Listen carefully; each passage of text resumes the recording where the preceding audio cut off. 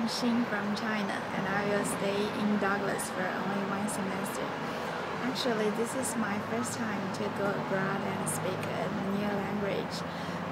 This is also my first time to use YouTube, but I feel excited to make new friends here. And people are nice, the view are very good. I love my little balcony because you can see the views near my balcony. Fraser River. Yeah.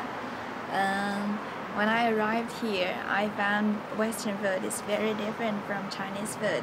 So I'm learning cooking now. Yeah, the name of the book is Joy of Cooking.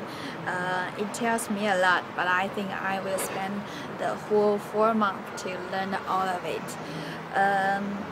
Yeah, I love many outdoor activities, and I like tennis best.